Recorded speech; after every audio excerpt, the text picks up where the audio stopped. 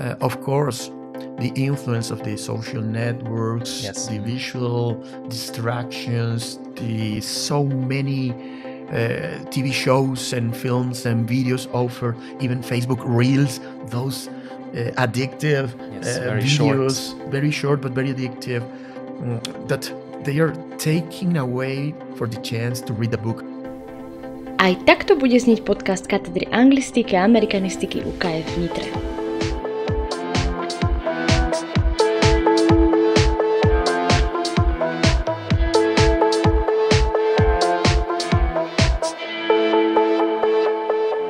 So welcome to all of our listeners. Today I'm talking to a very special guest from Mexico, Professor Luis Alberto Pérez-Amezcua, who spent a couple of days with us so far and who's going to be here for the next week. So welcome to our podcast. We will start with a general introduction. So tell us something about where you're from, what your hobbies are, what are the basics that our students should know about you. Well, I'm from Mexico. I was born in a city called Guadalajara. It's close to the Pacific Ocean. It's in the western part of the country. And I have lived and studied literature in the capital of the state of Jalisco and at the University of Guadalajara. And now I work for the University of Guadalajara. My PhD was in another university in Mexico City called Universidad Autónoma Metropolitana. And it was in the humanities with a focus on literary theory. So I like literary theory, and right now I'm researching on the theory of the imaginary and particularly myth criticism. And how is that experience working for the same university where you studied? Was that a coincidence, or did you always want to teach there as well? I always wanted to teach there, but I didn't expect it that, because in Guadalajara we have the program I teach at that is Letras Hispánicas, like Hispanic literature, but it's so crowded, so many good teachers and professors there. So I thought it was going to be impossible for me to get a position there.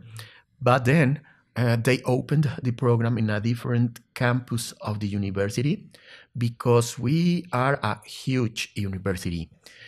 Almost 300,000 students go every day to school in different parts of the state of Jalisco, but it's still part of University of Guadalajara. So they opened the program in the University Center of the South, and I have been working there since 2015. So this year will be my 8th year working there, and I'm very happy. We are a very, very small program. In Guadalajara, they receive around 120 students per year, and we only receive 25 or 30 if we are lucky. It's a very comfortable group to work with. You can pay more attention to them. You can get to know them better. So yeah, I'm very happy living there. Also, it's a small city. I live in a city called Ciudad Guzmán, or Zapotlan, which is the traditional name. And since it's a small city of 150,000 inhabitants compared to Guadalajara, which is almost 5 million, I'm blessed. Mm-hmm. So it is quite similar to what we have here in Nitra, right? So the groups that you worked with here are kind of similar to what you have to deal with at home. Yeah, and I have found that the students are basically the same, sometimes shy at the beginning. Then there's one or two that connect better with what you are talking about, so they participate more, they are more engaged, but they are curious, they want to know things, different things. I don't know if I always deliver the way I want to, but I try to find those interests in them and to try to establish communication and dialogues with them. I think it's a problem that all teachers have, that you have to kind of have that experience to know what works, what doesn't work, maybe change some things a little bit. So it's, I think, a universal teacher experience. It's our language, basically. Yeah. And of course, the influence of the social networks, Yes. the visual distractions, the so many TV shows and films and videos offer, even Facebook Reels, those addictive very videos, short. very short but very addictive, that they are taking away for the chance to read a book, by example, 500 pages. So we are fighting against that. And the challenge is, how are we now going to teach? How are we going to let them learn and to discover the pleasure of reading, which I still believe is one of the best ways to know something or somebody even profoundly, you know? So I didn't think about that question before, but now that you are talking about it, it's an interesting topic. So do you have any strategies that you've tried out at your university that work in terms of reading or promoting reading? Is it a challenge, really? It is, because I'm very old-fashioned. I don't know, I find pleasure writing a book down, taking notes there, even making draws. We were talking about it the day we met, the day before. And it's very difficult for me to find other instruments different than the books, that the direct text, the original words of authors to communicate, specifically literature, you know. And it is also a challenge for me. In the course I teach literary theory, it's very difficult for them. I don't know, the abstract thinking is not very easy to find in a student. And also, I have to say, we have very, very bad educational system since the beginning, you know. Since the primary or secondary school, we experience difficulties teaching the kids how to think critically. So when they arrived to the university program, you have to find that also. So you have to solve problems that you shouldn't be facing, right? That should already be solved by that time, yes. Theoretically. So if I may go back to your university a little bit, you've mentioned that it's spread out throughout the city, and you have many buildings and a rich history as well. So could you tell us something about its history? Yeah. Well, in Mexico, you can say that we were lucky, because after the Spanish conquest, the friars and religious people who arrived to the country, then the continent, established university very soon, first in Mexico City, and then in Guadalajara, or the state of Jalisco, in which Guadalajara is. It was there's an antecedent of 1591, the end of the very 16th century. But the modern university, we can say it was founded in 1791. This is the end of the 18th century. And after different political wars and political difficulties we experienced in Mexico, the modern University of Guadalajara was founded in 1925. So we are going to celebrate 1 century of its modern foundation. And I think one of the interesting things about the university is that it's one of the biggest in the country. I mean, there is the Universidad Nacional Autónoma de México, which is the best and the biggest, because they are even older. But we are the only university that has this university network. So we work in different parts of the state. So the students don't need to go to the capital. So now it's somehow decentralized, and it's easier for them to study. Let's talk about your other visit to Slovakia. I don't know specifically how many times have you been here, but I know of at least one time that you were a guest professor, right, in Bratislava at one of our other universities. So how was that experience? It was great, because it happened thanks to the intervention of one student from Slovakia that actually spent a semester in my university. One time I received an email from Maria Cherveñova, and she said that she wanted to go and study a semester there. So she was asking for help, and I said, "Of course, it would be great to have you here. It would be nice for the other students to meet you. Someone from Slovakia, from another continent, another country. So come." She stayed there for a couple of weeks at home. Meanwhile, she found a place to live with students, because I was, of course, offering her to stay at home as much as she wanted, but I also wanted her to live with students, not with professors. To have that experience. Yeah. So she was there, and when she knew that I was around in Europe, I came here for a conference or something. I can remember that was like 4 years ago, and she said, "Why don't you come and speak to the students of the Spanish program about whatever you like?" And I said, "Of course, sure, I will be happy." And I talked to them about contemporary Mexican literature, and the experience was amazing, because since that first visit to Slovakia, I felt myself welcomed, and I was able to meet Maria's mom, and she was very thankful to me because we took care of her daughter, and now it feels like family. Actually, I'm going to meet them tonight for dinner. They invited me. Nice reunion.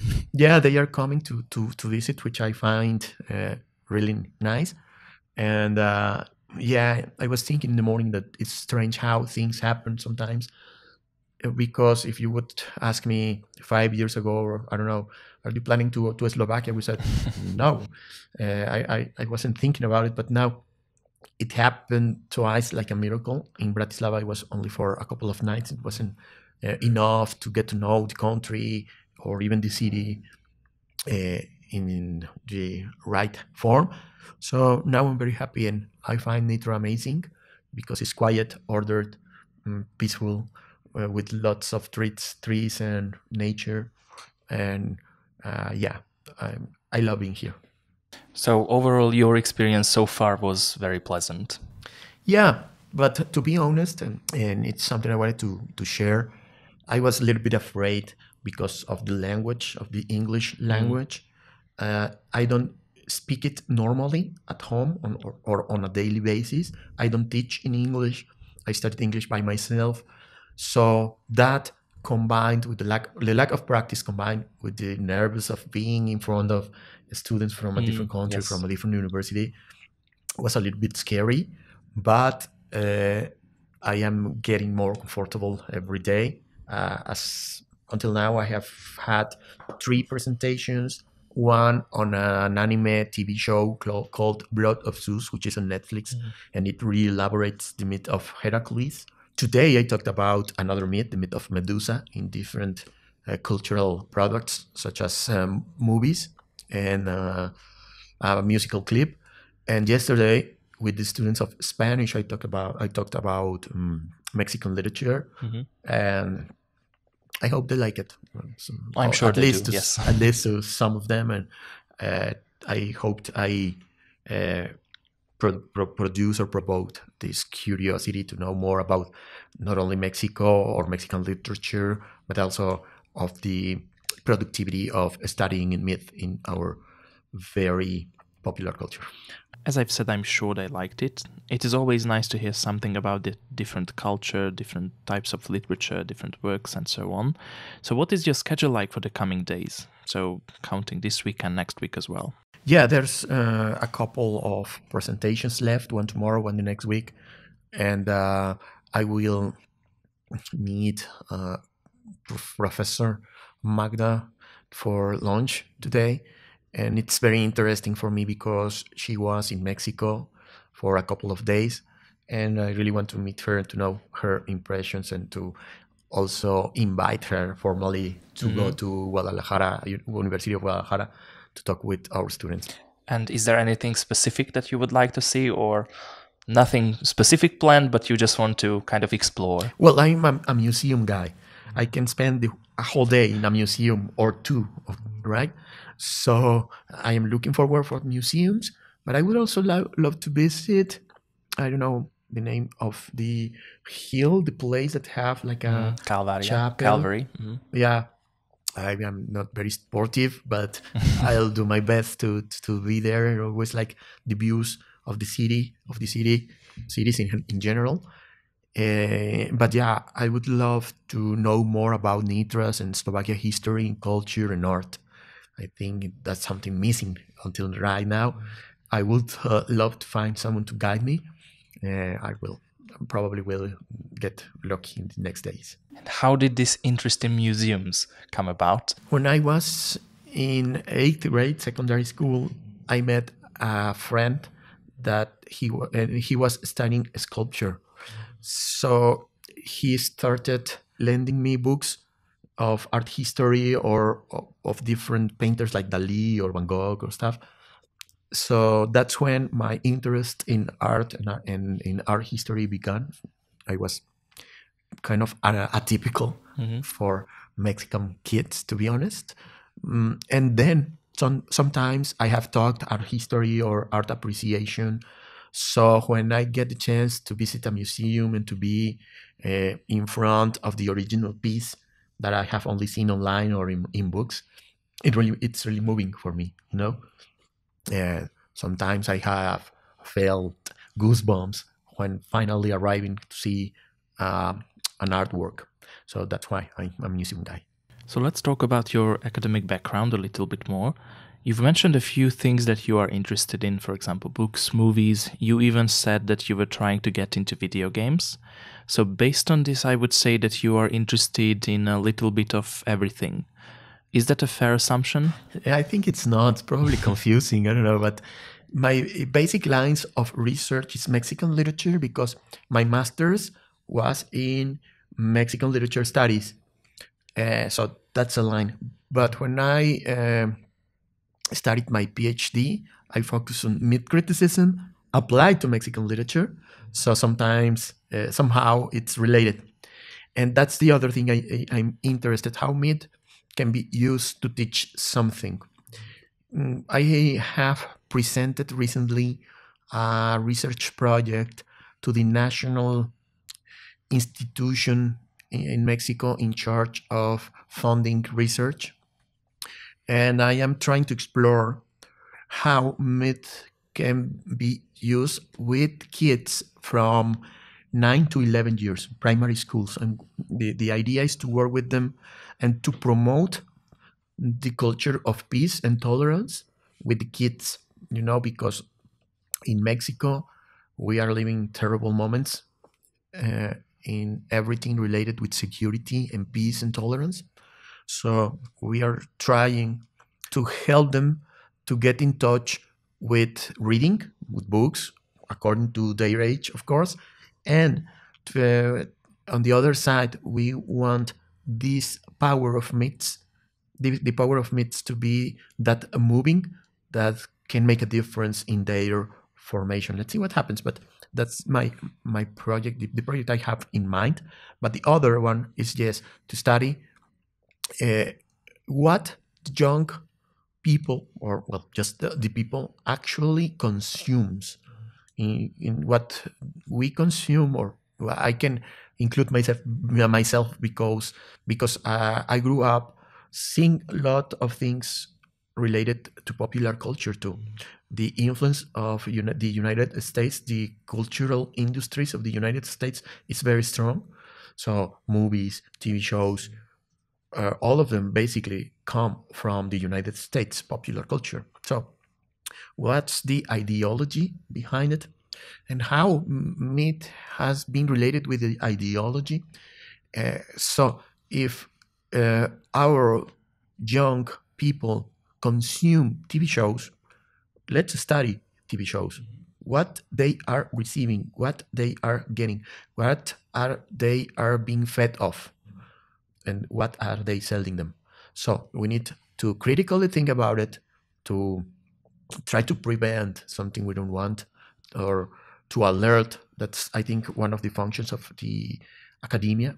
We need to at least show what these kind of products are doing in the minds of our young people. So in general, you deal with similar topics, but in various media, books, video games, TV shows, movies, and so on. It's great that you ask it, because I always try to study something that was first in the shape of a book, something written, then how it is translated to other media like films or TV shows or even video games. A very simple example is God of War. And you can look in different cities, big spectaculars saying the new release of God of War's video games are going to be released on that date, and everybody's expecting that. But I don't want to miss my literary origins, because I think also the artistic quality, the artistic origin of a story has to be preserved, and also I don't know how to say it, still promoted. Okay. Yes. Yes. Okay. We have this TV show, but don't forget that it is based on this novel. So, okay, you go ahead and watch and enjoy the TV show, but go and read the book. It's also good. You compare and you find the differences by yourself, and then decide whether if you like more the book or the TV show. I don't care, but do experience it. By example, I recently read or reread a novel by a novelist, Mexican novelist called Bernardo Esquinca, and the novel is called Toda la Sangre, like all the blood or something like that. And it was recently adapted into a TV show called the same, homonymous. It has an homonymous title, Toda la Sangre, all the blood. And it is very interesting because in the book you can find a male detective, but in the TV show is a female detective.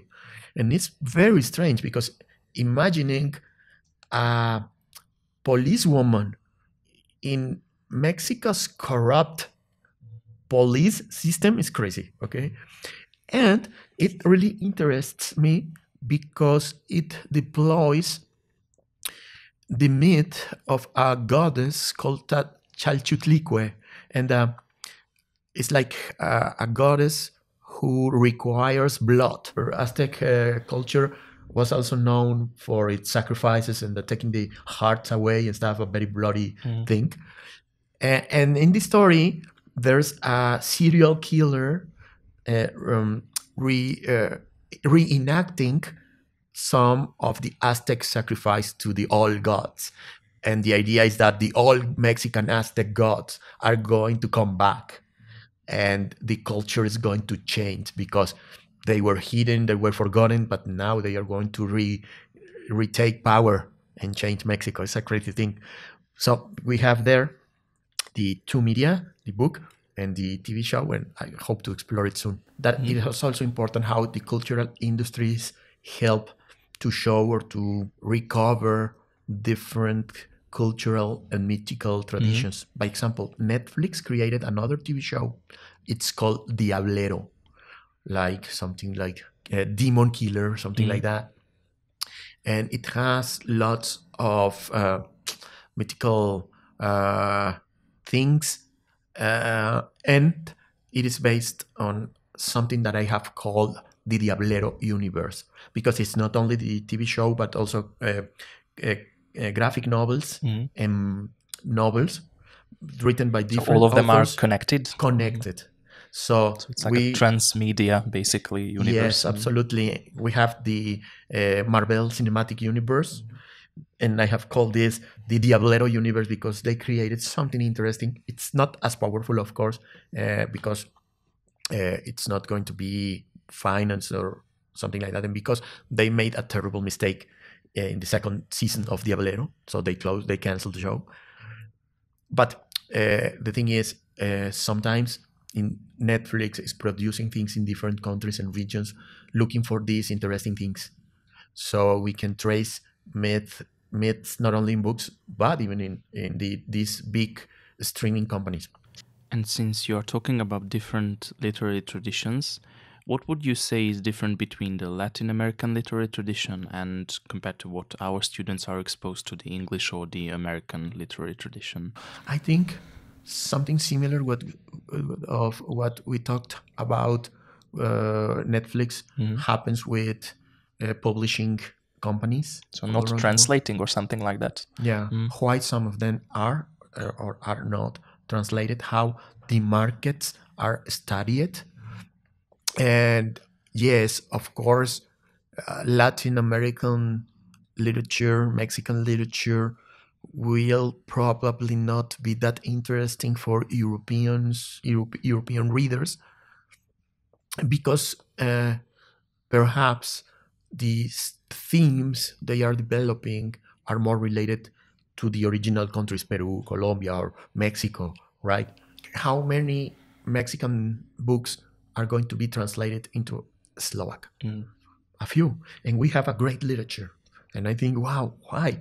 By example, my former student, Maria, please come. You speak Spanish. You know Mexico. You know Mexican literature. Translate something into Slovak. They would probably find it interesting, as we do, right? So,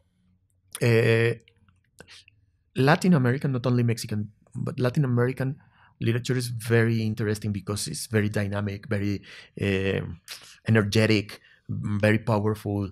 It communicates things about fighting for civil rights, for LGBT communities, also fighting for the rights to live in these countries that are very traditional, very conservative. You can learn history, culture, words, and basically the spirit of a country by reading a good novel or a good piece of literature, right?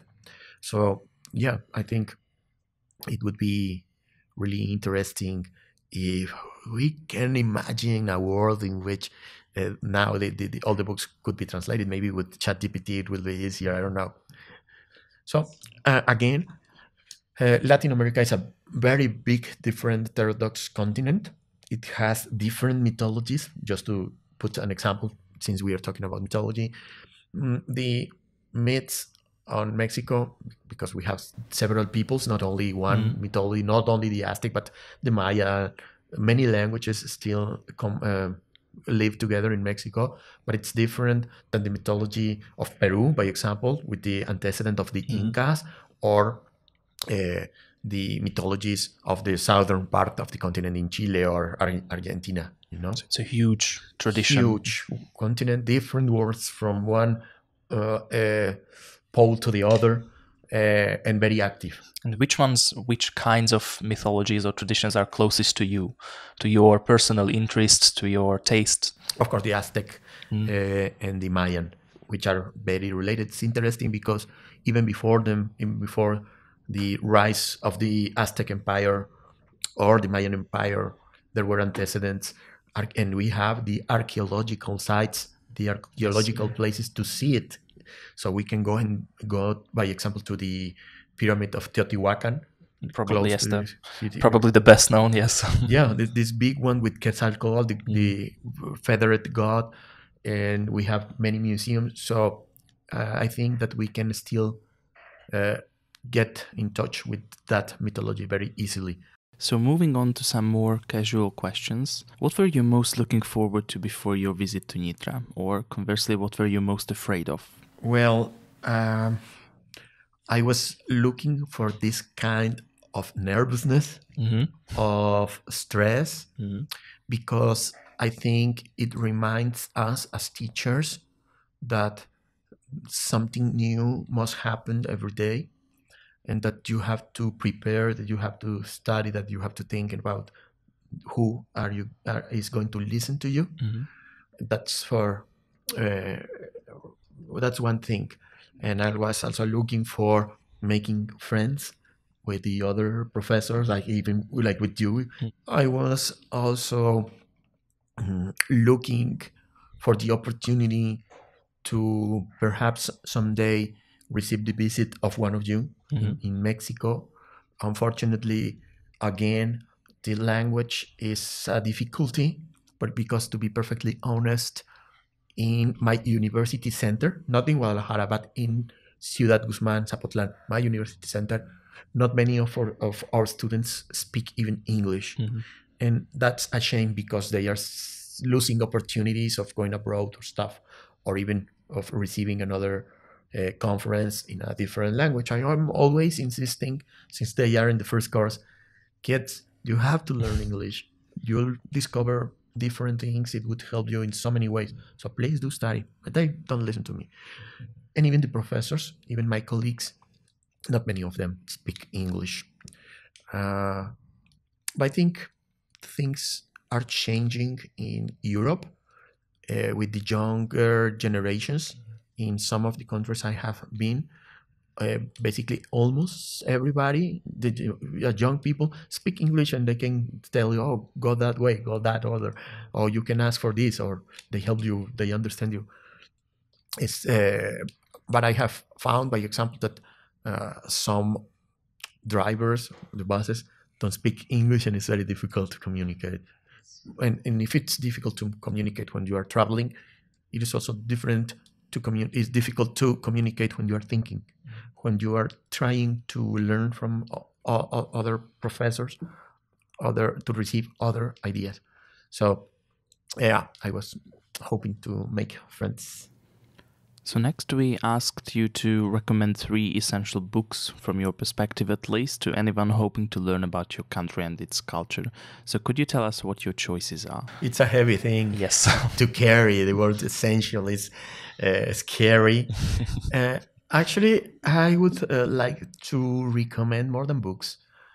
Yesterday, and I want to use the opportunity to recommend it too, especially to those who can read Spanish, because the language of the book is not that complicated. The level is not that elevated. So basically, someone with a medium knowledge of Spanish, accompanied by a dictionary, can get it. So it's a good way to enter the culture and language. Mm-hmm. Yeah, at least to enter, to read a book in Spanish, which sometimes it could be the beginning of a more active reading career in a different language. And the book is called Las Mutaciones. I don't know if it's already translated. Las Mutaciones would be the mutations. And it's a novel about what the effects of cancer are in how it moves a family, and I could even say like an ecosystem around a person that suffers cancer. In Mexico, the statistics are saying that cancer is growing, as well as obesity, diabetes, lots of diseases. And we don't have good medical treatments.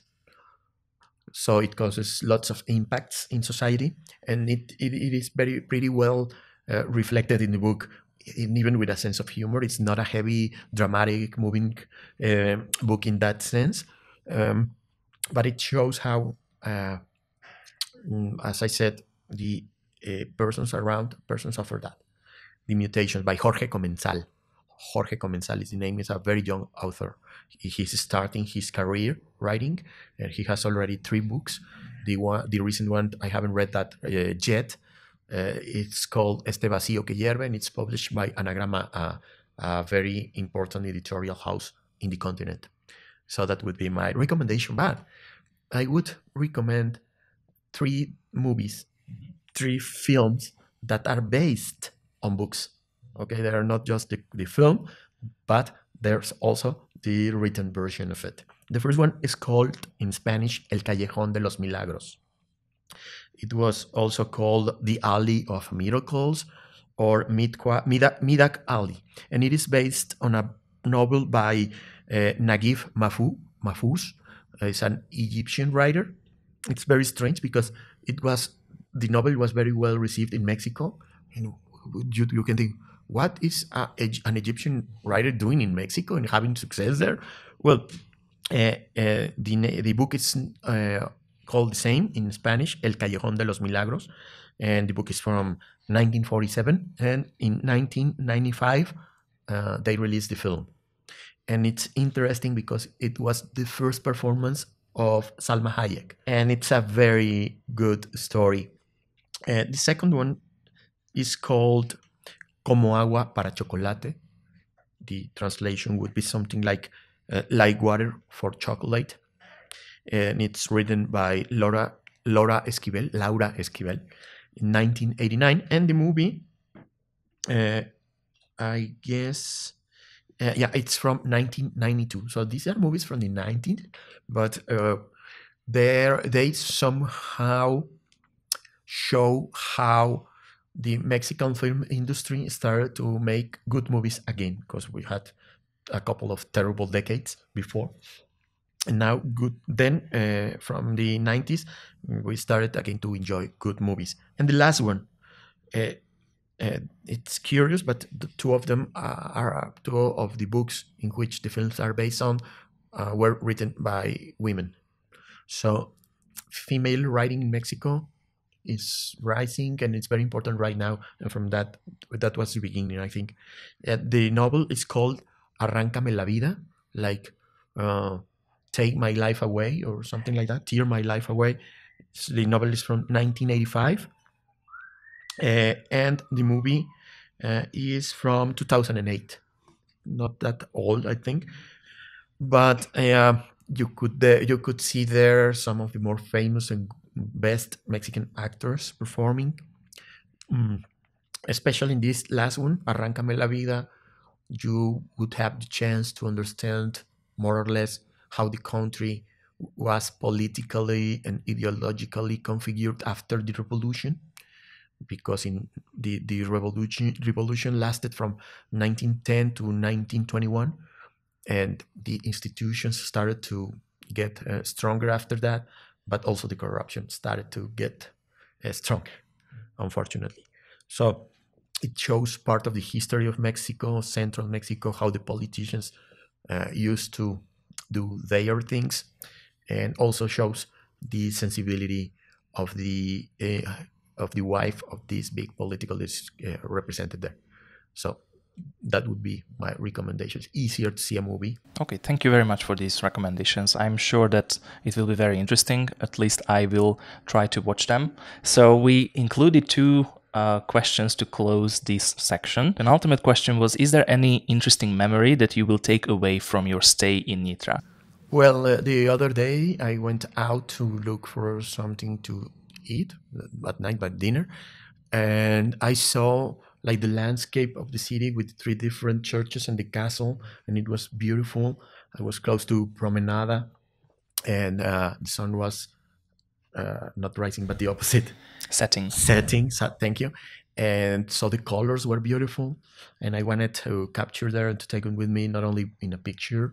I took several pictures, but it's one of those moments in which you say, I want to keep it with me. And the other is curious, but I was walking along the river and close to the university dormitory. There's a couple of these animals. I don't know if they are nutries or something like that. Never seen them in Mexico. They are like big, I don't know name, but they have a baby and they are hidden in a hole in the ground, and the kids and their moms were feeding them, and they have brown hair and a tail like a rat. They were swimming. They were in their home. The kid was like going out, and then he or she was scared, and then come back to his or her house, and it was funny to see it. And also the swans, the dogs, the pigeons. There was an old guy feeding pigeons with lots of bread for them, and they were eating from his hands and all around his shoulders. And it was like a very beautiful moment to see how people can be together with the nature. Because I think we are facing a big challenge, that we need to move from all kind of criticisms, even myth criticisms, to eco-criticism, because we are killing nature, and we are extremely related to animals and rivers and trees, and they are sacred, and they were gods. As you know, rivers and the seas and the trees were sacred because we depend on them. So that's one of the sides of the power of myth, that they show us what is or must be sacred and what we should take care of. We should take care of our animals and our nature and our water. And that's why I want to keep that. All right, so thank you very much for your answers. I think that you've provided very philosophical, or often philosophical and thoughtful answers. Very interesting conversation. So thank you very much again. Yeah, you missed one question, and it's important. Which one? The one that if there's something missing, or that I'm missing, and I'm missing my kid. Yes. My son, Odiseo, is always difficult to go away without my family. But I know he is used to it and he's happy, and that I hope that me pursuing my own dreams would be a lesson for him to pursue his. So I want to share or to ask all of your audience to pursue their dreams.